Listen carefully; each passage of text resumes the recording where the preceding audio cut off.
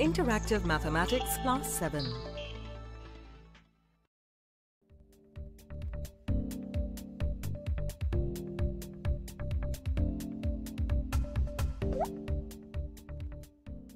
You already know height above the sea level is denoted by a positive integer, whereas depth below sea level by a negative integer.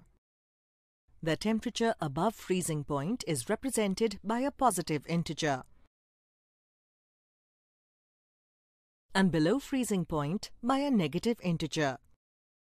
Can you find the sum or difference of these integers? Yes, you can add or subtract the integers.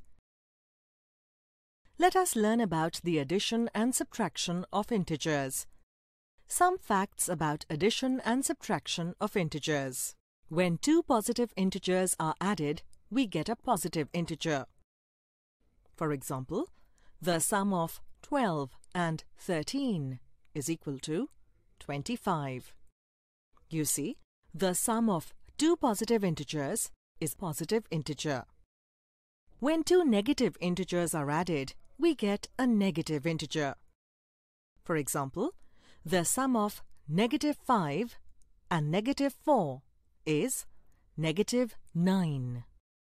You see, the sum of two negative integers is negative integer.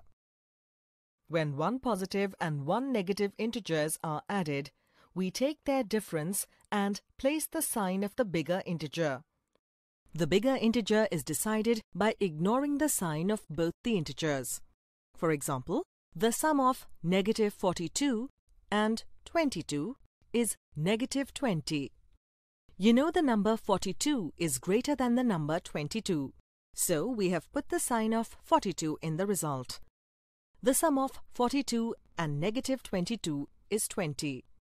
Here, the sign of 42 is positive, so the result is also a positive integer.